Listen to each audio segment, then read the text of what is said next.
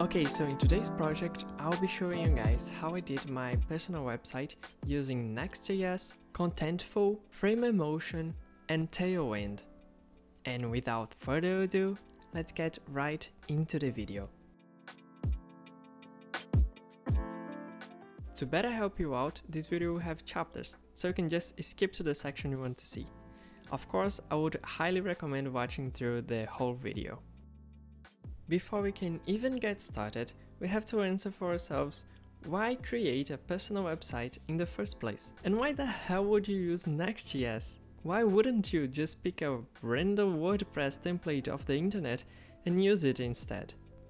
Well, people create personal websites for all kinds of reasons, but when we talk specifically about portfolio websites, we are mainly focusing on one big reason, and that is to impress people. That's exactly why I created my website, because I need a way to look professional and to prove my skills. It should be clear as day now on why I didn't use WordPress. Because if I need to prove my skills, I wouldn't accomplish that with WordPress, because WordPress is amazing. It has everything you need to build a professional looking website really fast. But I'm not looking for convenience, nor speed of development. What I'm looking for is a way to prove my skills, or at the very least, prove that I'm able to produce solid results. So that's my reason for using NextJS for my personal website. But now let's take a look on how I did it. What you're seeing right now is a template made with NextJS and Tailwind. This will be the foundation of our website, but I swear to you, it will look and feel completely different when we are done. The first thing I started doing on the website was the landing page, because at least for me, the landing page is one of the most important parts of a website.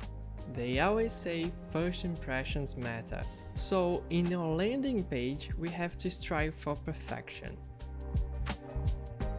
Now, you may notice some funny things going on while I'm programming. For example, I'm writing everything in Portuguese, and I'm consulting the Tailwind documentation all of the time.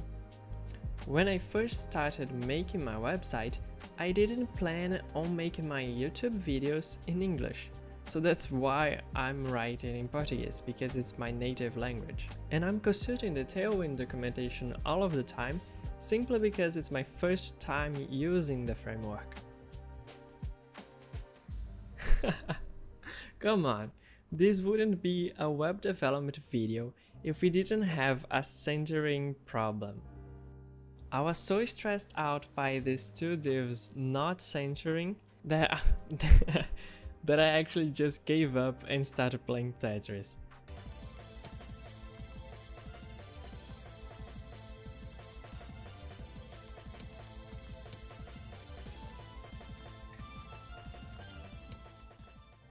After playing some Tetris, I was actually able to fix the problem, and this is how landing page is looking now. The text is in Portuguese, but it will be translated to English later in the video. What we really have to look for here is responsiveness. Because as you can see, if we start to type this little by little, we will see that things start to break apart. As soon as we get to mobile-sized screens, everything is just a mess. And this was always a challenge for me, because responsiveness is not an easy thing to do. Everything may look great on your screen, but completely broken on another device. But fortunately for us, Tailwind comes to the rescue. Because with Tailwind, it's easy peasy lemon squeezy to do responsive design. If you want to know more details about this, you can check out my blog on my website. But really briefly, what Tailwind allows us to do is basically styling our components without even looking at the CSS. We just style them by using classes. And as I said, this can be made responsive really easily. We just have to assign each class a type of screen, or better, a size of screen. So, after adding responsive design to the landing page, this is how it's looking like. But we can do better. Way better than this. Let's spice things up with animations. As I said before, for animations we are going to use Permafrost. I had zero experience with adding animations to our website, but Permafrost is so easy to use that even I could do it. After some experimentation, I came up with this. As I said, I had zero experience, so give me some credit. But I really think animations on a website makes total difference. I personally think that it makes the experience of using the website way smoother. But a website without content is but an empty shell. So, how will I manage content? For content management, I'm using Contentful. Every single time I make a post on Contentful, it automatically goes to my website, and my whole website rebuilds itself as a static website. That's how my website can have really good speeds without losing the ability to have dynamic content. Now that we have responsive design, animations, content, and a domain, our website is ready. I'm really happy to finish this project. It's been a long goal of mine to have my own website, and I finally did it. Making this website was not easy.